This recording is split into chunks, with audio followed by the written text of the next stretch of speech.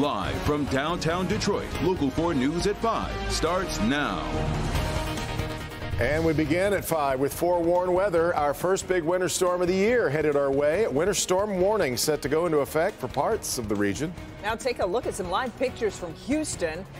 There, it's hitting a severe storms and confirmed tornadoes on the ground. You can see the destruction for yourself there.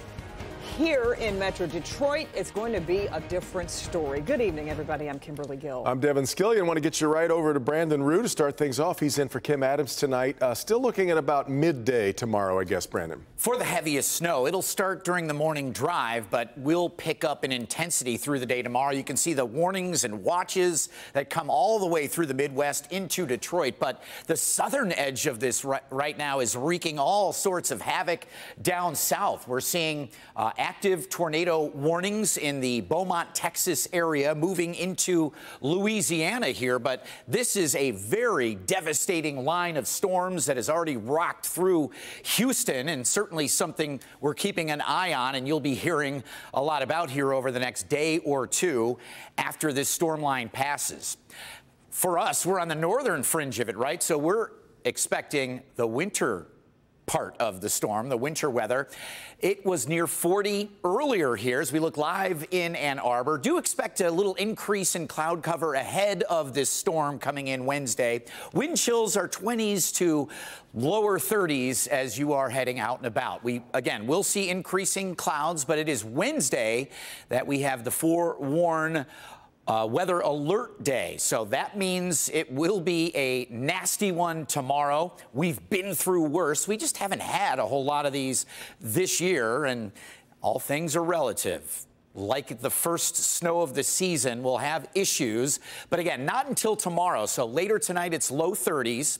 Coming up, we're going to talk more about the upgrade from winter storm watches to warnings and advisories, how much snow you'll get. But if you are heading out now, you need it now, we've got you covered. The Forewarned Weather app, you can hold your phone camera right up to the QR code in the middle there. It'll get you right to our app, but we've got videos, all the snow data for Wednesday and other storms coming later this week. It's all there in the Forewarned Weather app.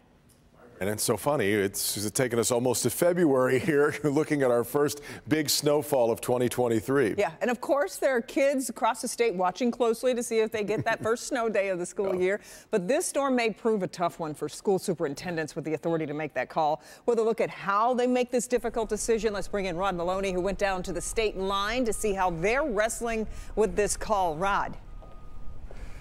Yeah, you know, Kimberly, you have to go down to the border because that's going to be the place that's probably going to get hit the hardest. And so they're watching very carefully. And as Brandon just told us, it's going to be midday tomorrow before we really get a lot of the snow. District superintendents can't wait that long to make a decision. So everybody's going to be taking a close look tonight to see if their school gets canceled. We're right on the fringe of getting hit the hardest. Medford School Superintendent Dr. Carl Schultz sat in his temperance office this morning and watched the weather like a trained meteorologist. I think Monroe County is going to have a tough go tomorrow. Usually he rises at 4:30 a.m. and personally drives Bedford side roads for a gauge of just what his transportation and facilities staff might be up against. But this time, it's different. The storm isn't supposed to arrive until after his usual 6 a.m. deadline for calling a snow day. We may very well have to call a snow day and only have a dusting on the ground because we know that if there's 6 inches of snow by 3 p.m. when our buses are rolling, it's very difficult. I have 1,000 kids who drive at the high school. Yes, the drivers behind the wheel of his massive bus fleet are experienced. Still, I know that buses are heavy and large and people think that they move great on snow. They don't. And they make the turns become harder when they're in neighborhoods that are snow covered. People are putting their cars on the street because they're doing their driveways. Our buses routinely get stuck. Just for fun, Dr. Schultz sent out a Twitter poll question to students and staff this morning. More than 91% wanted a snow day called tonight. He says the poll is just for fun. If we're going to call it, we're probably going to call it based on the information we have this evening, and give our families time to collect themselves, get sitters, or maybe take a day off themselves. But we want to give the most time we can.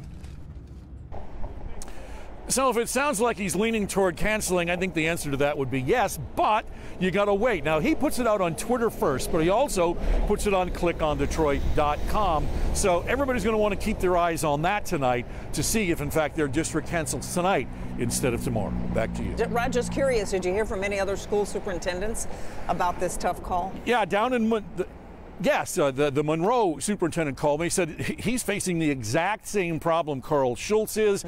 So be looking for them on Click on Detroit tonight, too. There's a pretty good chance they may cancel as well, especially since this would be the first cancellation of the year. They usually average about 4. Yeah. Indeed. Okay, Rod, we appreciate it. Our other top story tonight, a Detroit man working to renovate a funeral home on the city's east side falls victim to a suspected firebombing. And that is not the only suspicious fire in this neighborhood in the past few weeks. At least 3 fires have been reported along Chalmers Street near East Outer Drive. People living there fear that a firebug may be on the loose. Sean Lay following this story with, he's been talking with investigators. What are they telling you, Sean? That all of this remains under investigation. And in this case, the man was trapped in his home. In this fire, had to be rescued. This is the 3rd fire in that very area. Neighbors there, of course, on edge, telling me they need to take action to put a stop to this. I was asleep. Next thing I know, I hear a loud bang and boom.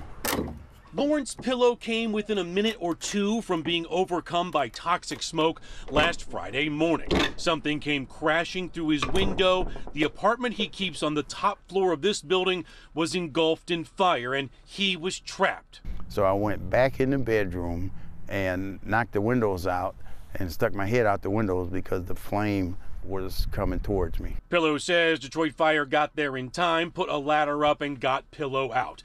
Pillow has been renovating this funeral home on Chalmers in hopes of opening it back up. But he is just the latest victim along this stretch of Chalmers to fall victim to fire. 2 weeks ago, a block away, a market and a liquor store burned the same way. Witnesses tell us they watched a car pull up, someone get out, and firebomb the market. Detroit Fire investigating all of these fires, but this is the first time someone was inside when fire struck. Pillow could have been killed. He's worried if this keeps up, someone will lose their life. I guess evidently they just burning up all the buildings over here on Chalmers. 2 minutes later, I'd have been dead. Such a close call. They're so dangerous there in that neighborhood right now with these fires right up the block that way. You saw those pictures, guys. Mr. Pillow lost everything in this fire. His family has set up a GoFundMe to help him out. It's on our website, clickondetroit.com. And as I say, Detroit Fire looking for video, looking for witnesses. All of it's under investigation. Back to you. Let's hope someone saw something that'll help. All right, Sean. Now let's move to California, which may understandably feel like a state under attack after 3 mass shootings in just the last 3 days. In all, 19 people have been killed, more than a dozen wounded. The deadliest of the attacks unfolding in communities just outside San Francisco and Los Angeles. Jay Gray is in Monterey Park outside the first of the 3 murder scenes with the latest. Jay. Good evening. Tragedy and grief stretching across this state right now. From the north to here in the south, investigators, along with stunned and shattered communities, searching for answers in the wake of the killing sprees. California reeling right now. Communities in the northern and southern parts of the state dealing with horrific mass shootings. We're just in absolute shock and disbelief that this occurred, and our heart goes out to the victims and their families. 11 gunned down in Monterey Park while celebrating the Lunar New Year, one of the most significant holidays in the Asian community. To enjoy, to be family, and then someone just come out of the blue and just destroy the whole thing. In Half Moon Bay, just outside of San Francisco, 7 workers murdered on the job at 2 mushroom farms. What a tragedy to see these innocent people lose their lives. And right now, we just don't have the answers yet. Investigators aren't sure of the motive in any of the shootings, but say none appear to be acts of terror or hate crimes. The attacks in Monterey Park and Half Moon Bay aren't connected, but do have very unique similarities. Both suspects, elderly Asian Americans armed with semi-automatic handguns. Police say the killing sprees were likely fueled by a grudge or personal vendetta, with a vast majority of the victims members of the Asian American community. And they share one more horrible similarity. Survivors in each community now struggling with the pain of overwhelming loss. Right now, police, along with help from federal agents, continue to gather evidence, trying to piece together a motive in the attacks. In Monterey Park, California, Jay Gray, Local 4. Thank you, Jay. An arraignment for the suspect in the Half Moon Bay shooting is expected sometime tomorrow. We turn now to the new weekly coronavirus numbers from the state. 6,500 new cases being reported over this past week, so the average a little more than 900 cases a day being reported. New COVID deaths spiked this week, 260 being reported over the last 7 days. Detroit police are hoping video is the key to catching 3 carjacking suspects. Today, police released this security camera video, or photo, I should say. It's from a carjacking on Monday, January 16th at a gas station on East Outer Drive. One of the suspects pointed a gun at the victim, then demanded his car keys and money. The 24-year-old victim was not hurt. If you know anything, call Detroit police. Classified documents have now been found at the Indiana home of former Vice President Mike Pence. Pence's attorney says a small number of documents with classified markings were boxed and transported to Pence's home at the end of the Trump administration.